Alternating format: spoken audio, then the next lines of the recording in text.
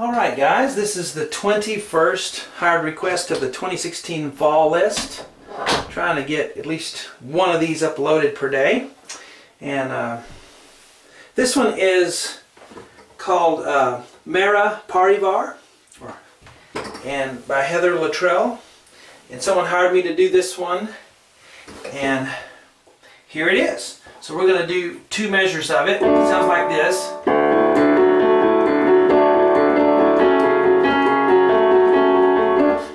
Goes on beyond that, but anyway, all the lessons for this can be found on my website, webpianoteacher.com. Look me up on Facebook. Just do a Facebook search for webpianoteacher.com, and you'll see what new lessons I'm uploading and what's new for the site. But anyway, we're going to do the part one here, which we're going to do two measures. You see at the top of the board there.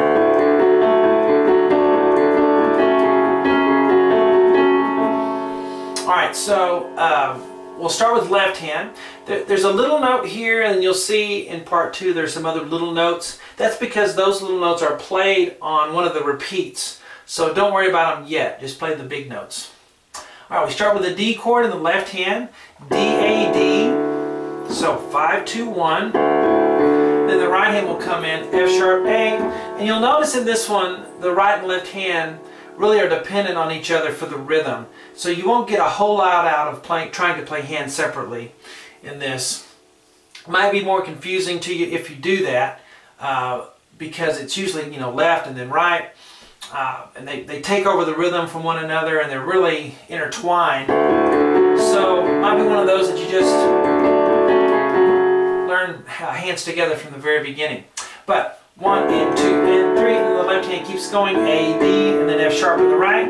So 1 and 2 and 3 and 4 and mostly it's just straight eighth notes all the way through. Sometimes there's a held quarter note. 1 and 2 and 3 and 4 and 1. For this next measure here, it's F sharp, A, D. That's a whole D chord. I'll use 1, 2, 5. Play it again. Then that next chord is an F sharp minor. F sharp, A, C sharp, I'll use 1, 2, 4 for that one. Then an F sharp on the thumb. Left hand goes D, A, D, A, and then it'll play just one C sharp here, but it's really just, you know, a melodic eighth note here that's attached to the next right hand note. Okay, so from here it's 1 and 2 and left, right, you want to hear da, da, da. So kind of bring out the right hand so that we don't hear all this da, da, da, da. Just kind of let that flow underneath. And we'll get to the next measure in just a moment. Let's try the first box again. 1 and 2 and 3. Now we're on the next measure, F sharp minor. Here's one of those times where there's an F sharp here in the middle. It could either be played with the left hand or the right, and either one is fine.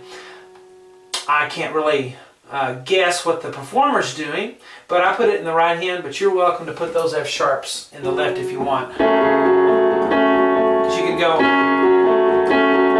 might be easier for some of you, so feel free to move that F sharp to the left hand if that's more comfortable for you. But anyway, the notes are C sharp in the right, middle C sharp, and then F sharp A, F sharp, A and C sharp together, F sharp A. Left hand I just have F sharp, C sharp. So 1. If you have trouble voicing the melody, you might want to play that F sharp in the left. So you'd have, you know, and either way is equally, you know, difficult if it's difficult at all for you. Personal choice there. So from the very beginning, let's do both measures. D chord, F sharp minor chord. Ready, go. 1 and 2.